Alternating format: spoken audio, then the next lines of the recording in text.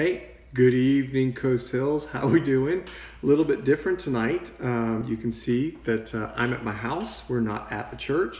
And we're going to go straight into the study. I want to make a couple of announcements for you. We're glad that you're joining us online. And we've got something for our Student Life program. So at 7 o'clock, if you connect to either our Student Life Instagram pages or you can click on the resource tab, 7 o'clock, students can join. We've got an opportunity there for you at 7 o'clock. As well, at the end, we're going to be able to go into our life groups, and either you're going to have your own Zoom room or maybe you would like to connect onto one of our Zooms. We've got that available for you as well. So we'll make sure that you get connected with that. Welcome to my home. A little bit different, but hey, everything's a little bit different these days. So we are going to be meeting on Wednesday nights from my home. And that will just alleviate a time for the worship team to get together, but also provide the opportunity to get together with you online. So thankful that you've joined us. We're going to go straight into the Word in Matthew's Gospel, chapter 5. But before we do that, let's pray. Father, I'm just so thankful for Coast Hills Church and so grateful for the chance that we have to be together. Even though it's a little bit different, even though it's not quite the same, your people long for fellowship and we long to be together.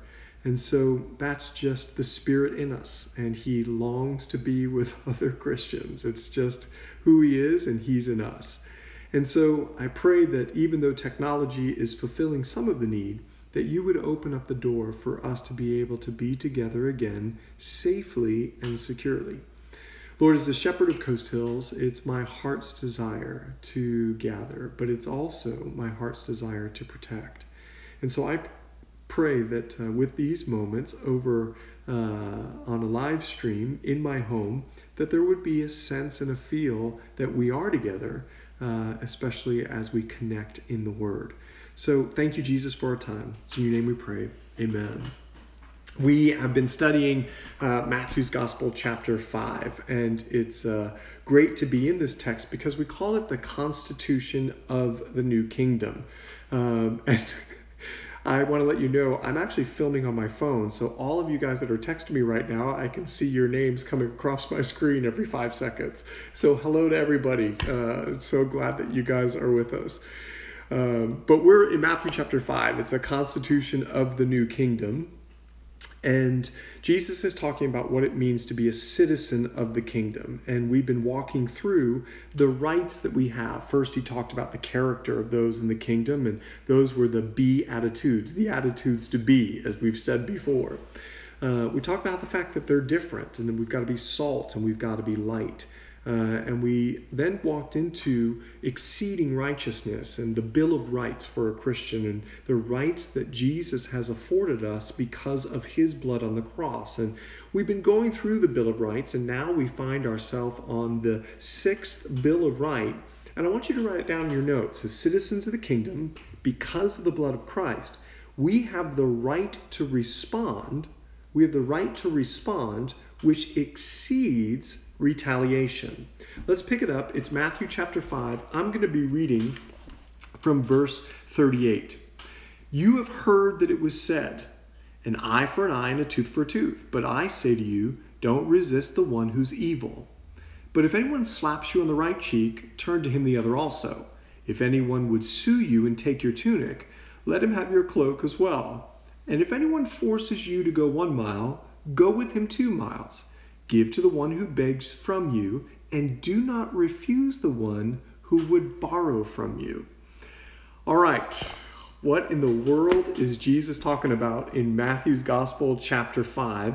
Let me explain. It comes all the way from the book of Exodus, chapter 21, verse 24. Exodus 21, 24. Now, it's repeated in Leviticus. It's also repeated in Deuteronomy.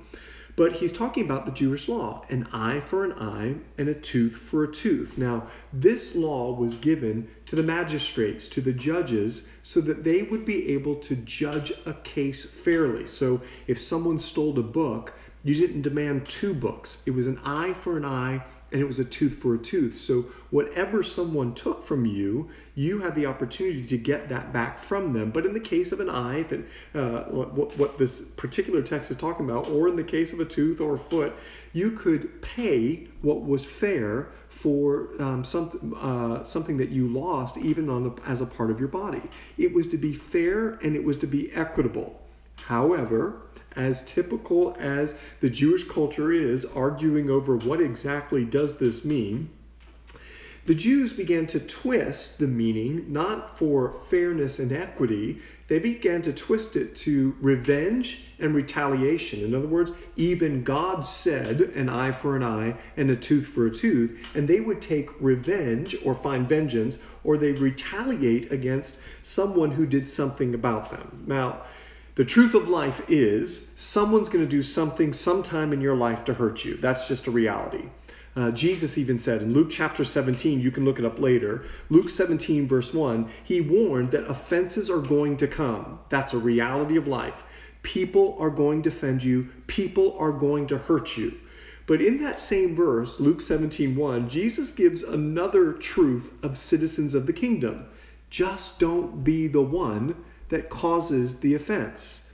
And so before we go into our right to respond and how we should respond, I want to take a moment to back up a little bit and establish 3 citizen principles in regards to how we are to respond. So that's going to be 3 principles in regard to how we're going to respond. So the first one, you can write it down, as a citizen of the kingdom, don't be the evil person. I'm going to say it one more time. As a citizen of the kingdom, don't be the evil person. Jesus said, listen, offenses are going to come. Just don't be the one that brings the offense. And so let's talk about evil for just a second. I'm going to take you to Romans chapter 1. Turn there with me. Romans chapter 1. And I'm going to read a text for you because Paul outlines evil. Now, this list is not exhausting. We've got another list in 1 Corinthians 6. We've got another list in Revelation.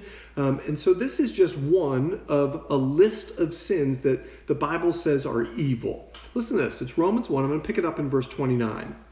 They were filled with all manner of unrighteousness, of envy, murder. I'm going to pick it up in verse 29. They were filled with all manner of unrighteousness, evil. So he calls this evil, covetousness and malice.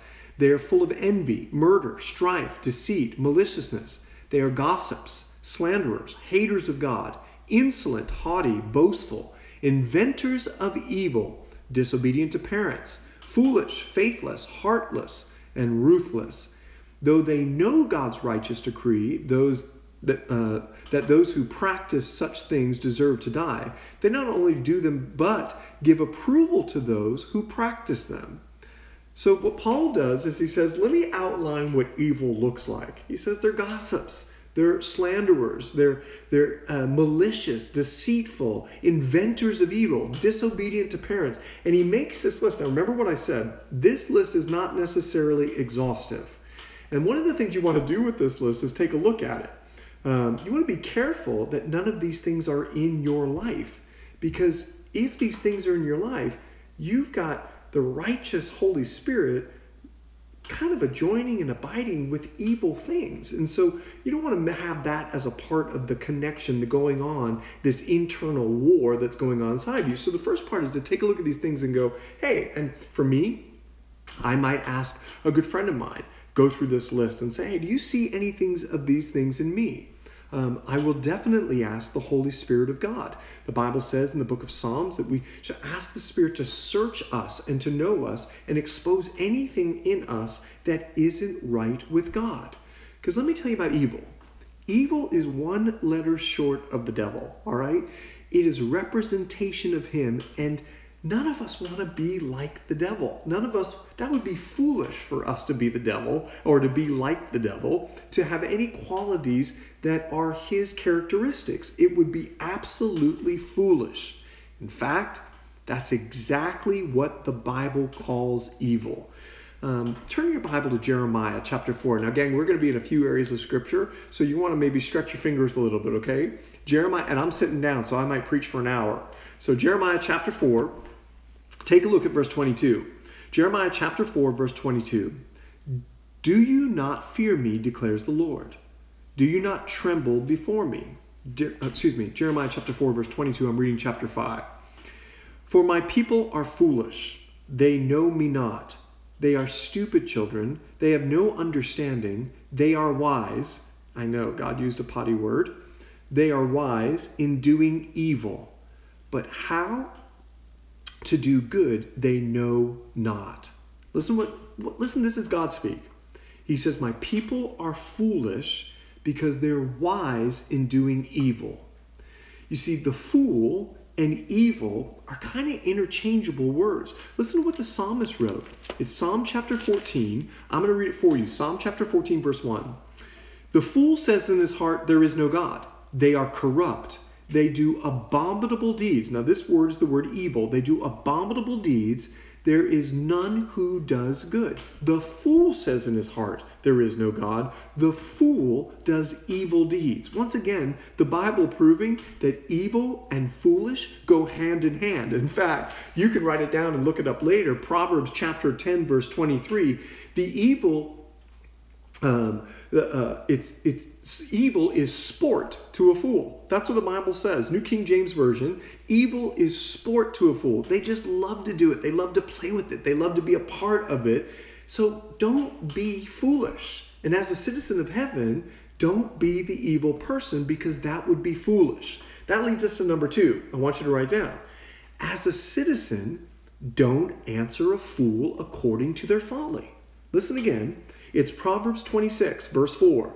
Don't answer a fool according to their folly. We know we don't want to be evil because evil is foolish. Well, we also know as citizens of the kingdom that we don't want to answer a fool, someone who's evil, according to their folly. We don't want to do it their ways. That's exactly what Jesus is talking about in Matthew chapter 5. This whole teaching is about a proper response, a righteous response to an offense as compared to an irrational reaction. Let me explain that again.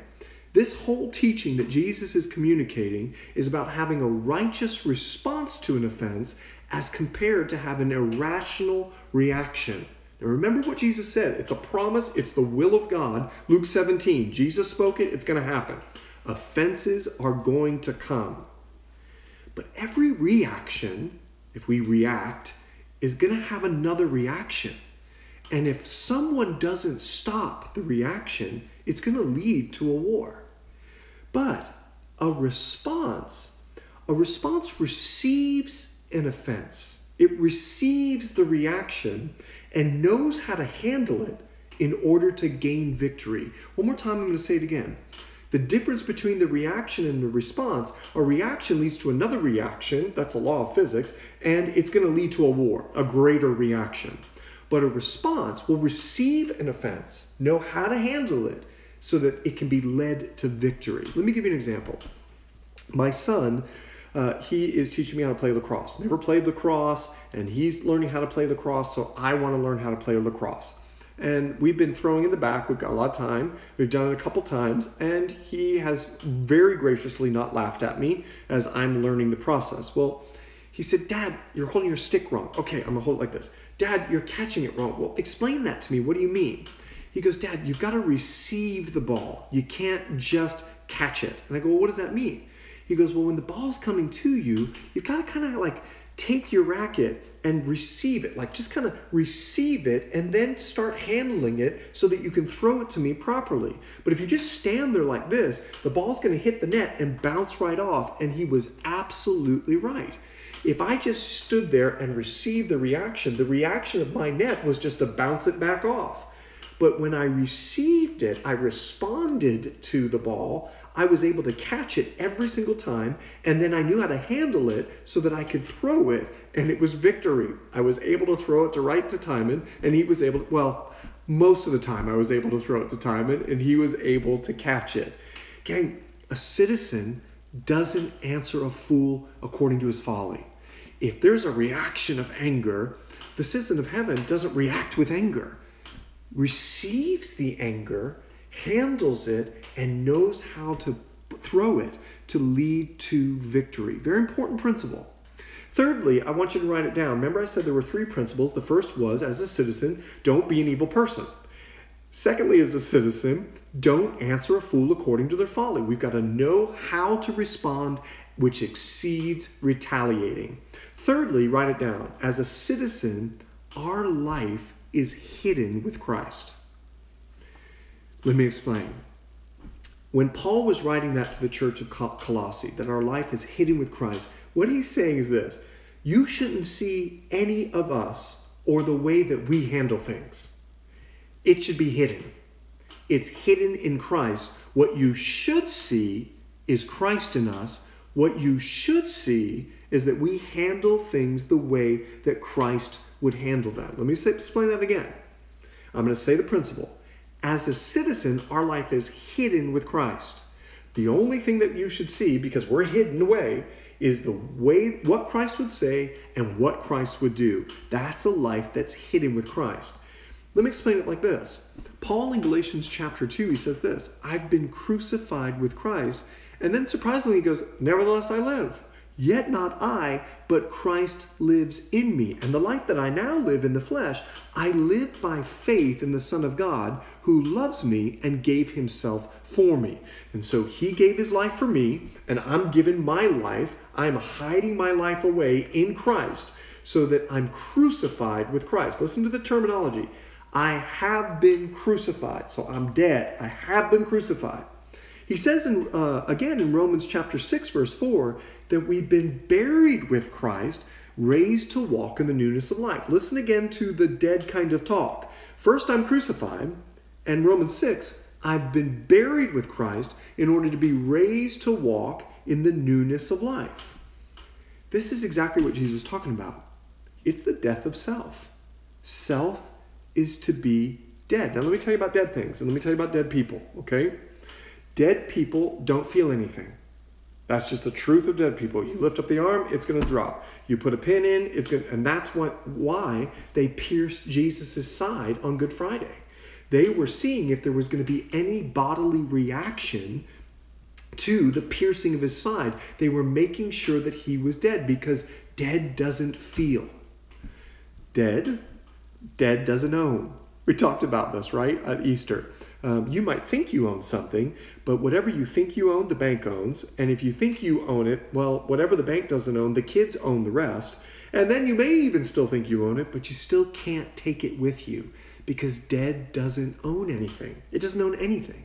Now remember the terminology: crucified and buried. And the other thing about dead's rights aren't violated, because there are no rights. The person is dead. And you can't violate the right of someone who's dead. Now let's go back to the terminology. I've been crucified with Christ. We've been buried with Christ in baptism. And so for the disciple now, who is to die to self, to pick up the cross, to die to self, to the disciple, when we get slapped, when we get sued, and when we get forced, do we want to slap back? You know, I've always said there's a 3-strike rule, because Jesus, I would have been a great Jew. To me, there's a 3-strike rule. They can strike you once, then you turn the other cheek, and they can strike you again. But Jesus never said anything about the 3rd strike. So just kind of prompt them to hit you again, and then all rules are off, right? Well, no, that's not the truth. But the idea is we want to slap back when we get slapped. Sue, look, you're going to sue me, I'm going to sue you back. You're going to force me? Well, listen, don't force me to do anything. If you force me, I'm going to shove back. And here's what it becomes for the disciple. The disciple who's crucified, the disciple who is buried with Christ, raised to walk in the newness of life. For the disciple, it becomes an eye-opener. It becomes an eye-opener that there are possibly things about us that are not dead. We've been offended. We've been slapped. We've been sued. We've been forced. And it begins to bother and anger. And now we want to respond in the same way that the foolish person is responding. Well, we can't forget our second principle, that we shouldn't answer a fool according to their folly.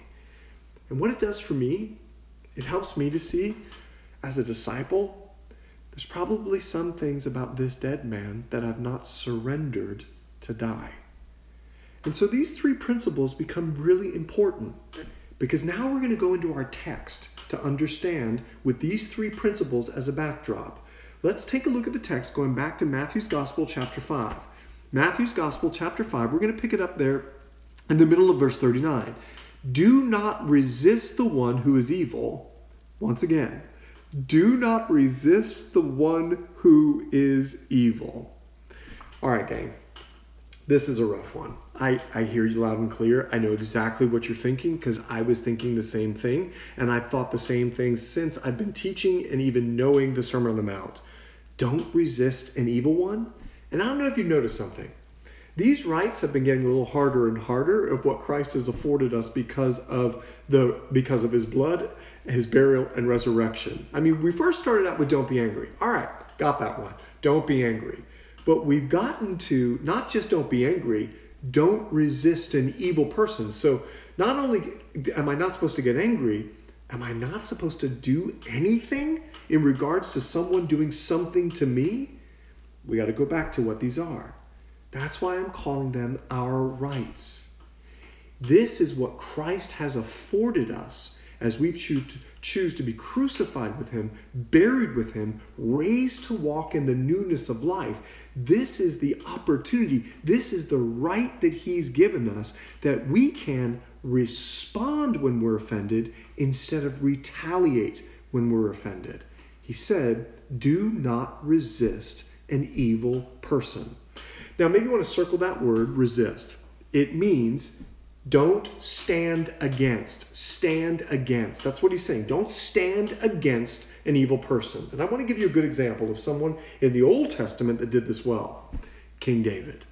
Let's take a look at this guy's life. And I'm so thankful that he went through what he went through. I'm really sad for him. But I love the Psalms that came out of it that comfort me when he needed to be comforted. He wrote these Psalms, and then I get to read them when I need to be comforted. So while I'm sad for him that these things happen in his life, I'm grateful for Scripture that when we're comforted, we can comfort others. King David, let's get to his life. He was falsely accused by Saul. He was a good guy. He was a righteous guy. He didn't do anything. And Saul built up this whole story, falsely accused him. Secondly, the entire nation of Israel is against him. So here's the guy who killed the 10,000s, and because Saul created a story that wasn't true, now the entire nation is against him. This is going to be the king, their king, okay? And they're against him. Thirdly, his own men revolted against him. The Bible says when they did, he strengthened himself in the Lord. What a lonely moment that must have been. And he chose to strengthen himself in the Lord. And finally, even when his own son came against him, he's leaving Jerusalem. There's a guy that's throwing rocks at him. His name is Shimei. And he's throwing rocks and he's throwing rocks. And his commander wants to just get him and kill him. And David says, no, don't do it. These rocks might be from the Lord. They could be from the Lord. I love David's perspective. He's not going to answer a fool according to their folly. He's not going to be evil himself. And his life is hidden with God. I'm going to live a godly life despite what other people choose to do. That's my right. That's my responsibility. And it's also important for us to remember what David said. David said, this could be from the Lord. Now, gang, I need you to take a deep breath for what we're about to walk into, because I know exactly what you're thinking. Once again, I'm thinking the same thing. Wow, God, if you're in control, and I really trust you, and I really believe that you have my best interest at heart, are you allowing the attack on my person? Are you allowing the attack on my property? Are you allowing the attack on my privileges? I mean, I believe you're in control when I'm worshiping you and everything's going great. Do I believe that you're in control even when I'm being attacked? I want us to take a look at this. And this is why I asked you to take a deep breath, because this one I told you for the kingdom citizen This one might be a little hard to swallow, all right? So let me explain. First, our person. He says this. Let me read it for us. But if anyone slaps you, now this if is not in the original. It's whoever slaps you. In other words, this is going to happen, all right? You're going to get slapped in your lifetime. He says, but if anyone slaps you or whoever slaps you on the right cheek, turn to him the other also. All right, gang? Our person. Getting slapped hurts. I know.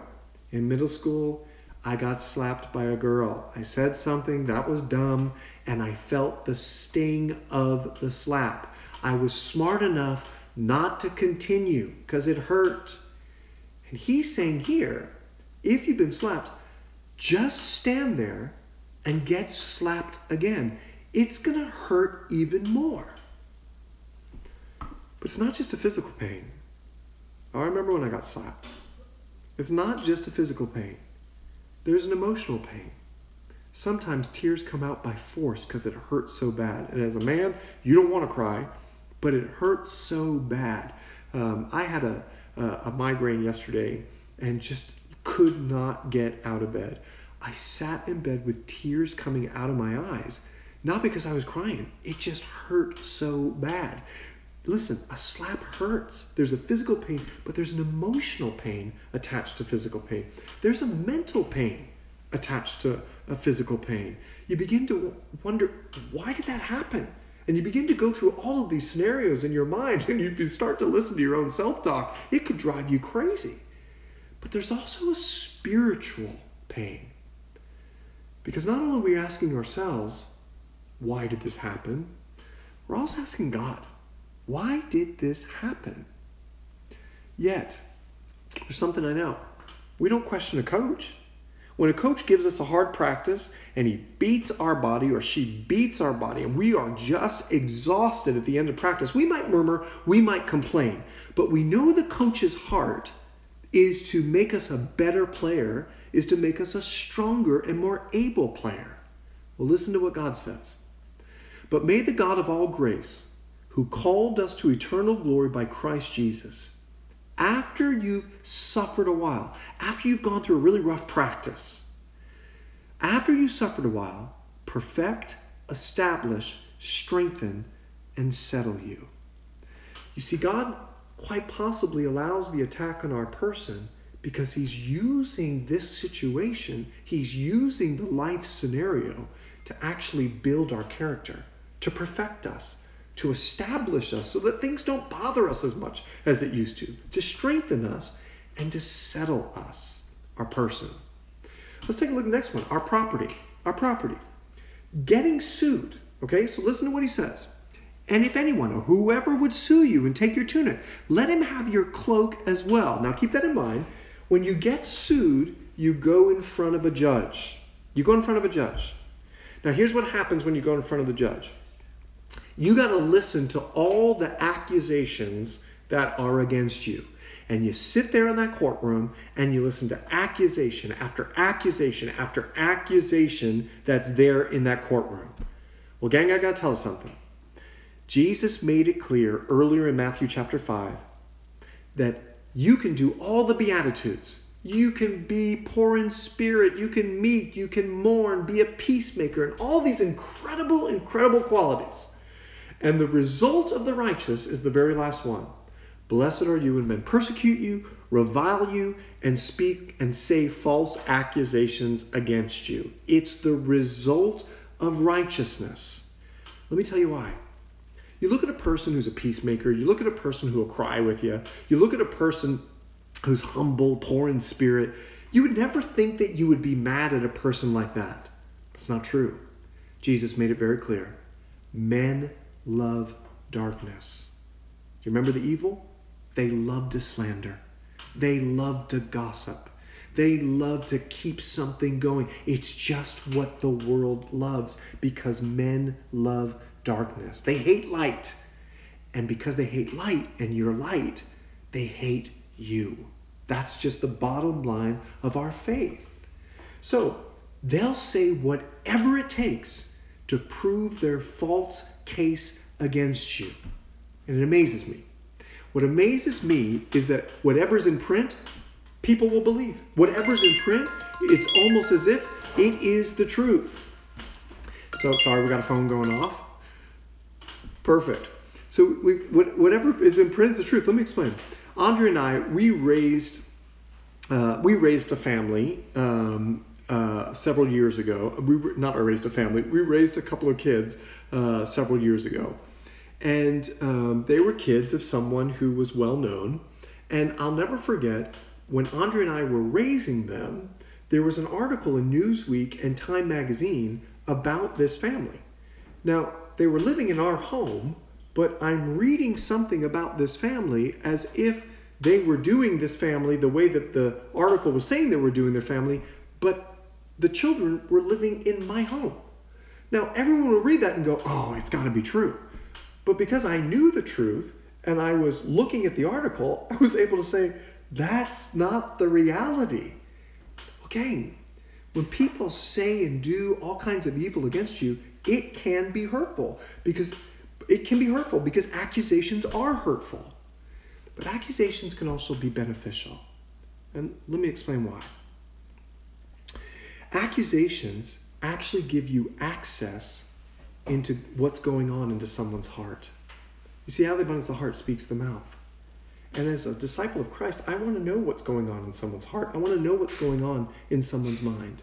And so, an accusation allows you to know what's going on inside their heart. But accusations also allow something else. They allow us to recognize something that we either said or did that was obviously misunderstood.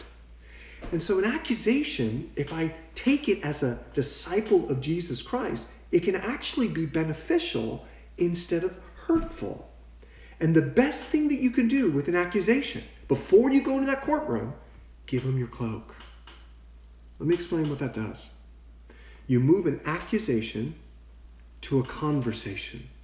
Because when you're walking to that judge and you hand over your cloak, say, look, you want my tunic? Take my cloak as well. The person goes, now, why did you just do that? Conversation. An accusation moves to conversation, which can lead to reconciliation. Gang, besides, let me explain something. The Bible says in Isaiah chapter 33, God's the judge. He is the judge. And because he's the judge, because he knows people's hearts, according to Matthew 12, and he knows people's thoughts, according to Luke 16. That's why John says of Jesus, he's got no need, John chapter 2, he's got no need that anyone tell him about man. He knows everything about man. He's able to judge. He's the only judge. And it's amazing to me, we think we have all the information, so we'll make a judgment, but God is the only one that is able to judge the heart. So our job is to live at peace as much as it depends on us. Gang, no matter how they come at our property with accusations in that courtroom, our job is to live at peace as much as it depends on us. Finally, and here's where we close, our privileges. The last thing he says is this, and if anyone forces you to go 1 mile, go with him 2 miles. Our privileges. Someone forces us to do something that we don't want to do. Let me explain. Roman law was that if any Roman centurion, any Roman soldier asked you to carry their things for 1 mile, if you were under the protection of the Romans, by responsibility, you had to carry their things for 1 mile. That was just the responsibility. So Jesus is looking at the governmental policy and he says this, if they force you to go 1 mile, I want you to shock them. I want you to surprise them. I want you to go 2 miles. Now, what's your attitude? No one's got the right to tell me what to do. I'm going to revolt. I'm going to rebel. I'm going to choose in COVID-19. I'm not going to obey the government. They're against the church, and I'm going to have church because we've got a constitutional right. And that nature of rebel and that nature of revolt. Now, I know there's a season and I know there's a time to stand up for the things that are right. But the heart of a believer is surrender. The heart of a believer is laying down your life. The heart of a believer is carrying the cross. These are the things that we are supposed to do, because these are the things that make us look a lot more like Christ at all costs. Now, let me tell you something. Sometimes, I know this one's going to be rough. Sometimes you're going to have to force your flesh to go 2 miles because your flesh ain't going to feel it. The spirit is willing, Jesus said, but the flesh is weak. And so when someone forces you to go 1 mile, we go 2, because we're going to have to force our flesh to surrender to Jesus. We're going to have to force our flesh to lay down our life. We're going to have to force our flesh to carry our cross, and when we're reviled, not to revile in return. Gang, we have the right to respond. And I just gave us the response. The response that we have: trust God, He's building our character. Trust God and live a life of peace as much as it depends on you. Trust God and force your flesh to surrender to His will. The last verse there in verse 42, we're going to take all of next week just to talk about that verse, because in the context of that verse is going to be everything encompassed with the heartbeat of God as to what He wants us to do. And I'm going to give you a hint. It's going to be giving something. All right? Gang, thanks for joining us. Let's pray. Lord, I'm so grateful for the time that we've been able to be together online. I ask, Lord, that you would bless the word of God as it goes forth, and I pray that it would go forth in power. Sweet Savior, this one's a hard one, because the natural tendency of the human being is to retaliate, not to respond in a godly way. So would you give us the grace to be able to fulfill this? We need it. In Jesus' name, amen.